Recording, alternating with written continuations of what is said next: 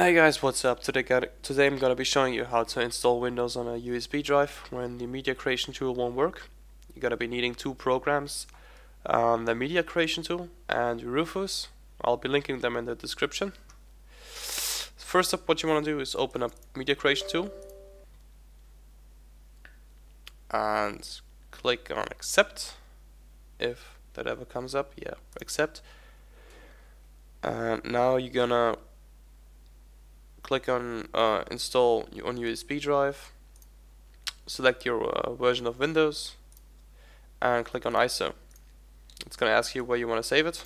Just save it wherever, doesn't matter, and download it. After it's been downloaded, you just insert your USB drive.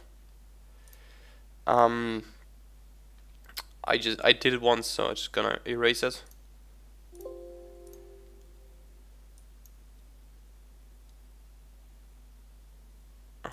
Any moment now. There we go.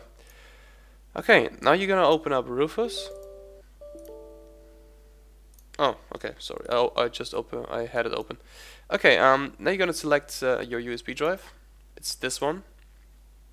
You can leave everything at default. Just make sure it's ISO is selected here. Click on this icon. Select Windows and click on OK. Now you just click on Start, and it will tell you that everything will be deleted, but doesn't matter. Click on OK, and that's basically it. It will install Windows on this on the USB now, and make it bootable. After this has finished, just boot from this USB stick, and you can install Windows no problem. Well, one thing I would advise you to do is, whilst this is doing its thing, download every single program you want to be using on your new Windows machine. I already did that. Just copy this shit, all this shit, on a separate USB drive.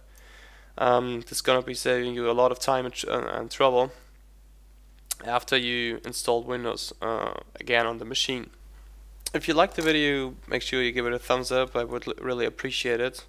But yeah, see ya.